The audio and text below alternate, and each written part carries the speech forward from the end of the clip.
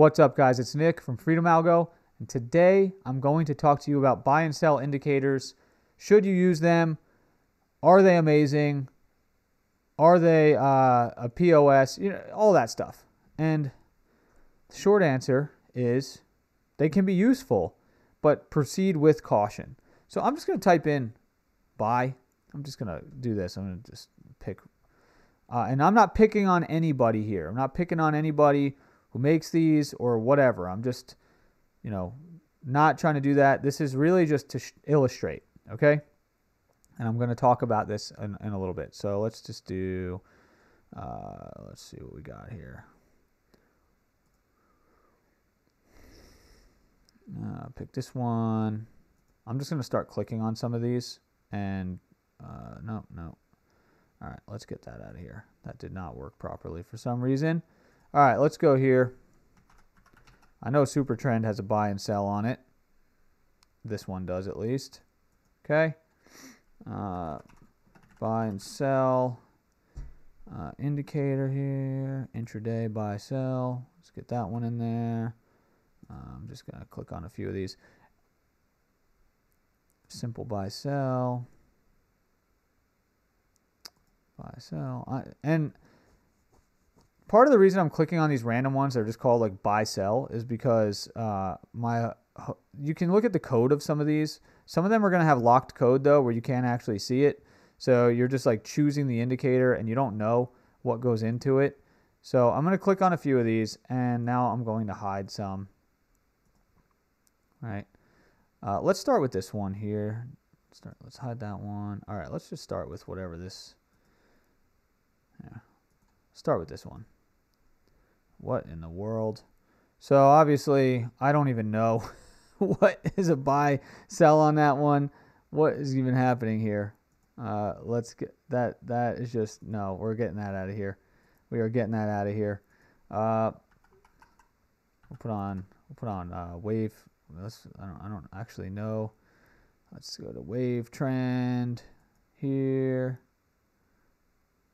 Okay, let's just put that one on too. It's kind of a buy sell indicator. Okay, so let's say you had a strategy where it plots a buy sell indicator. So this one actually colors the bars when you have a buy and then colors them when you have a sell. But what you can do, and this is again, like there's different ways to control this because this is going to color all these bars.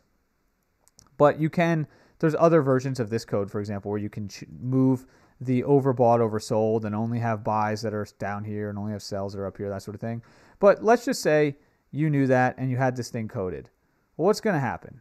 Well, let's just plot longs as an example. Okay, so here's a long. All right. Here's a long. Here's a long. Here's a long. Okay. Right away, just using the default settings, you're not looking like you're very good. You're not looking like you have a very good strategy. So now let's refine that, for example. And let's go here, and let's set this up to something like a 3-point stop loss.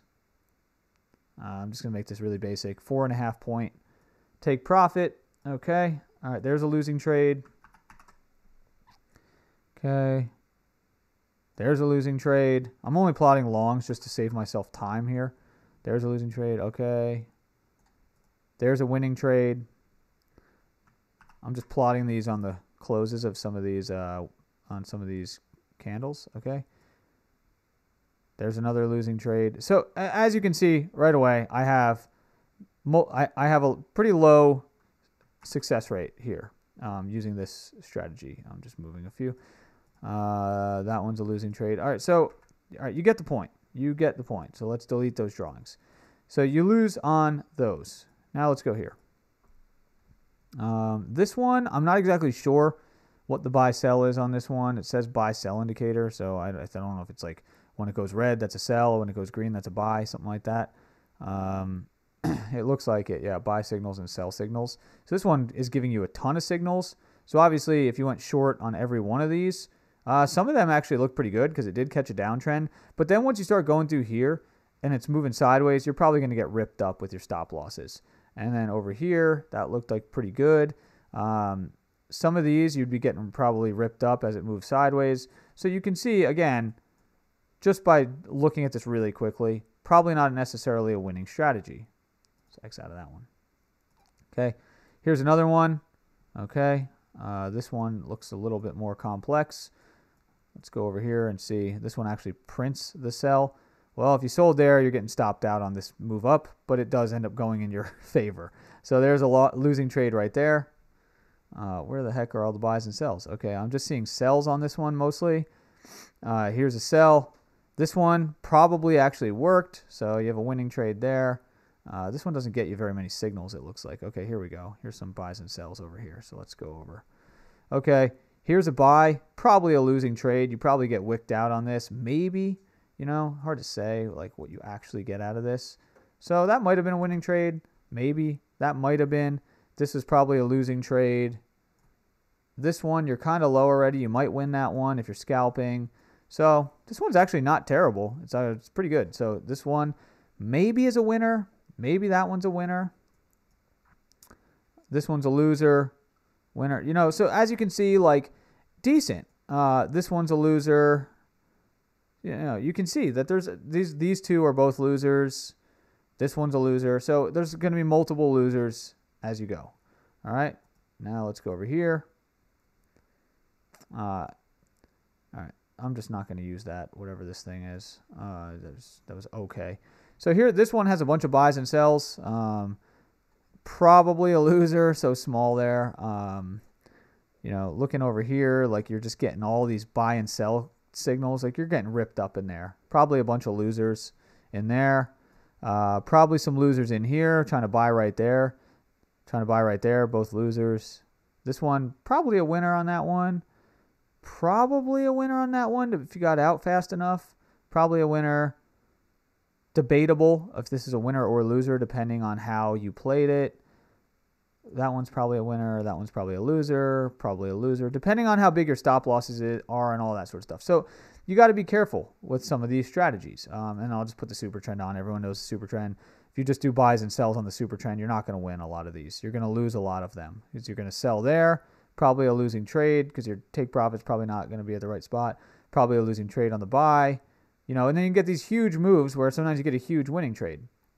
But the point here is that while buy and sell indicators, while they don't always work well on their own, they can be really useful in a strategy. And so just as an example, I'm just going to make up a strategy really fast that I don't even know if it's good or not. I'm making this up on the fly, but I just want to illustrate how you can make a strategy effective using these. Let's do a. So here is a 50 period EMA. Okay. And then we have our super trend on the default settings. And what we're going to do in this strategy, let's actually make our EMA. Let's actually make it 100 just to make it even more laggy. Okay. So what we're going to do is we're going to take sells that are where the candle closes under the EMA. We're only going to take buys if the candle closes above the EMA. All right. So this is like this one is not valid because it closed at the EMA. It didn't close above it. So that's not going to be a buy that you would take. But this is a sell that you would take, for example. So that would be a short. I can just tell just by looking at it that's a winning trade. This one here, also a winning trade.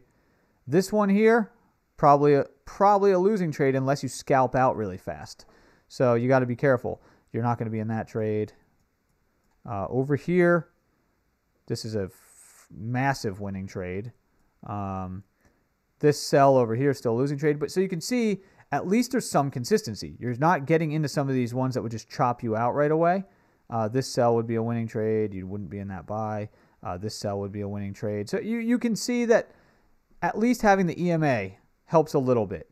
And then what you can do is go, okay, I'm also going to add something else. Maybe I'm going to add momentum. And I'm only going to take the trades if the momentum is, like I'm only going to take longs if the momentum is, you know, if I'm seeing higher lows here, right? So I'm starting to see some, maybe or at least the momentum is kind of flat here, and then we try to get a breakout, something like that. We're only going to take shorts if we're seeing, the momentum angled down. So right here, it's angled down. So we're getting in. It's starting to come from up here. It's starting to angle down. So now we're only going to take that short. Same thing here. The momentum's angled down. It's moving down. So we're going to still stick with that short. Price was moving up. So, we can take this buy signal because it was showing consistency there. So that will help us a little bit. Like maybe we don't get some of the really big moves. Like this one actually was making a slightly higher lows. So it's, hard to see, but it is moving up. But like this sell, you would have stayed out of because it wasn't. It was just a super sideways. So you have to, it's pretty subtle, that buy right there, but it was moving up very slightly. And then down here, for example, price was moving down, so you would get into that one right here.